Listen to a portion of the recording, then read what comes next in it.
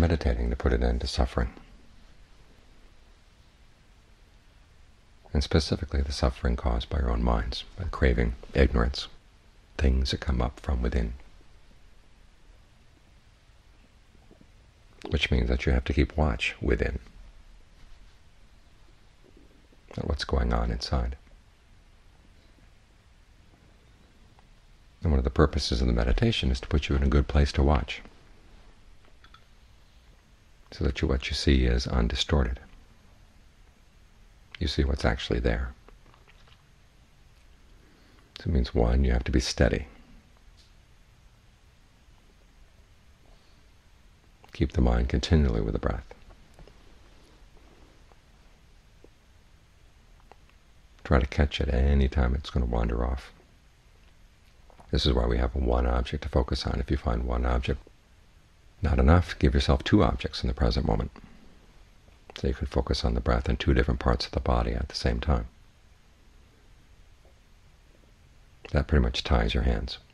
Can't go off anyplace else. You've got two things you've got to be very watchful about.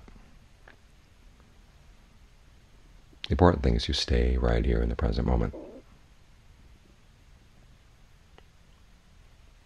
and not go sliding off to the past or sliding off to the future.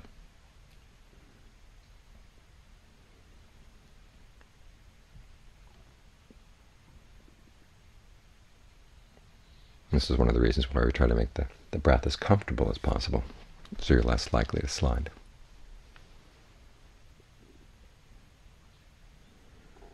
But you also have to develop a full body awareness.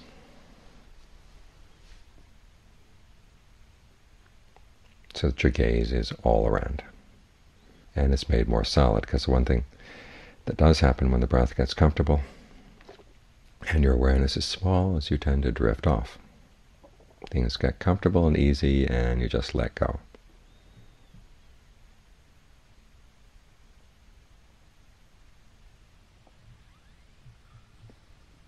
You come back a while later and wonder, where was I? Was I asleep? Well, not really asleep, but where was I? It's hard to tell.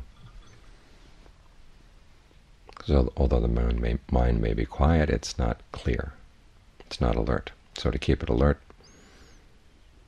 as soon as the breath gets comfortable, think of that sense of comfort spreading out throughout the body, through any channel, any pore, any way it can spread,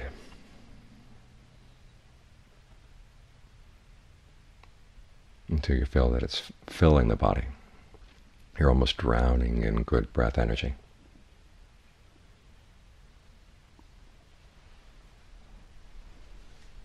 And then you try to maintain that. It's this quality of awareness that allows you to see. It's steady and it's all around.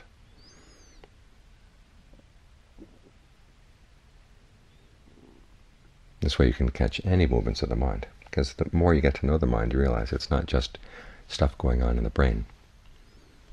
Little patterns of tension are associated with different parts of the body. Lots of it has been written about how the body contains a lot of memories. They've even found with organ transplants that sometimes memories of the person from whom the organ comes start popping up in the mind of the person receiving the organ.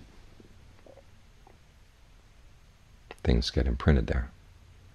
And so when a memory gets stirred up, if you want to really see it happening all the way back from the very beginning of the stirring up of the memory, you've got to be aware of the body all around. That's the kind of awareness you want to develop. Clear, steady, all-encompassing. And the things you see as you develop that kind of awareness get more and more reliable.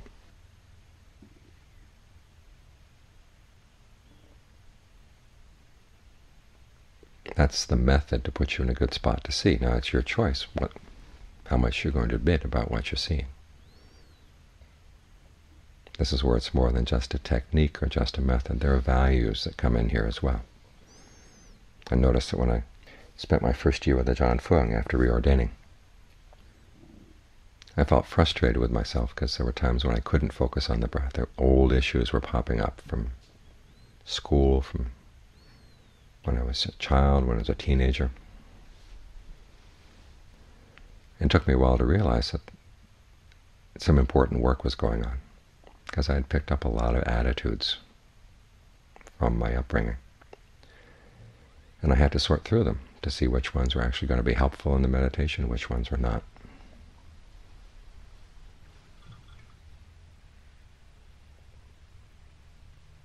And that process of sorting through was an essential part of the meditation itself.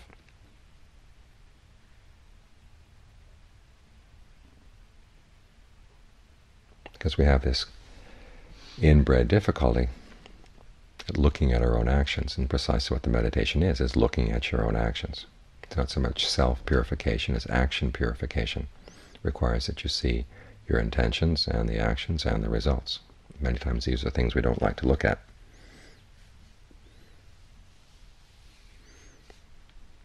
Sometimes just simple dishonesty. But other times we don't like to look at these things because we don't know how to handle them. How can you look at your mistakes without getting all tangled up in self-hatred, self-frustration? And this is where the right attitudes come in. You look at those instructions the Buddha gave to Rahula.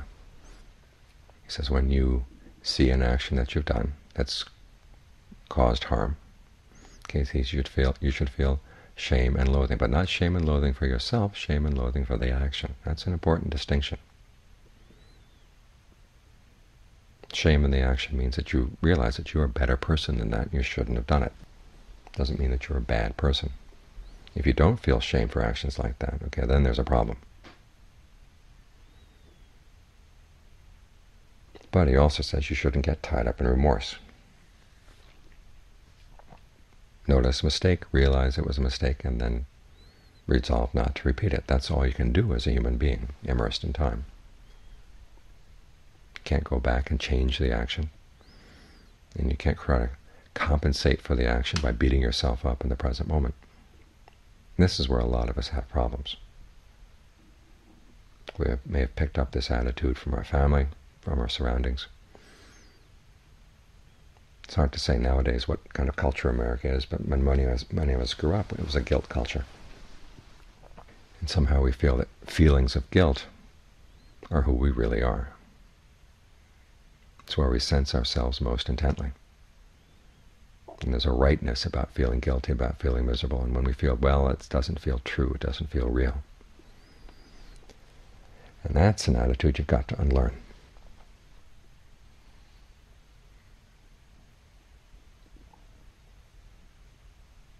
And to begin with, it doesn't mean that you wipe the attitude out. It's just that you notice when it comes and you try not to identify with it. Say, okay, this is a feeling, this is an attitude that's come up. And exactly how useful is it? Well, watch it. See it as a process of cause and effect in and of itself.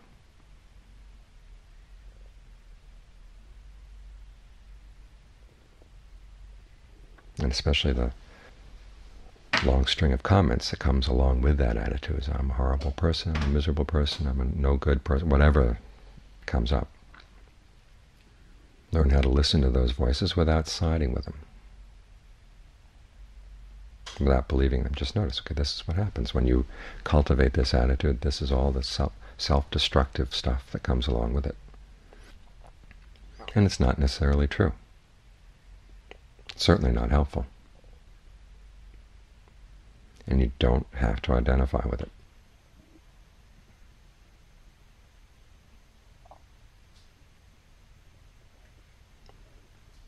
And you don't have to believe your self-deprecating remarks or the remarks of self-hatred any more than you have to believe the overestimation of yourself.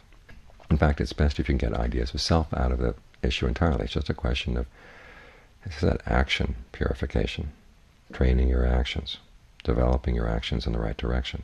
If you can see it in that way, it becomes, the whole issue of you becomes less involved. And all the unskillful thought patterns that go along with this sense of you don't have to grip you so tightly, because you don't have to grip them.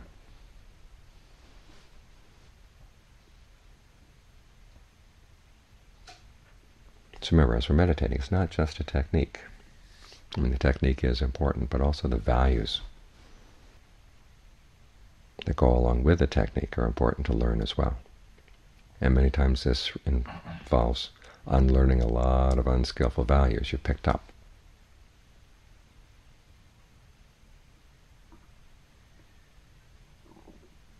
This is a problem not just in America where we have a guilt culture. It's a problem in every culture. After all, we're learning the culture of the noble ones, which is different from anybody's culture of any country. So the principle applies all over. Whatever your background is, there's going to be something you have to unlearn, whether it's self-hatred or guilt, or a tendency to overestimate yourself. Wherever the whole question of self comes in, you have to put up a little question mark.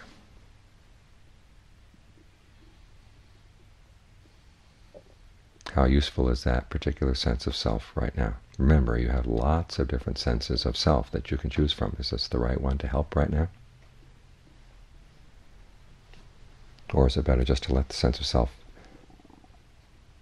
go at that point? So you can simply watch actions, intentions, actions, and their results. The closer you can get to seeing things in those terms, the closer you are to the culture of the noble ones. And more likely the meditation is going to start giving results.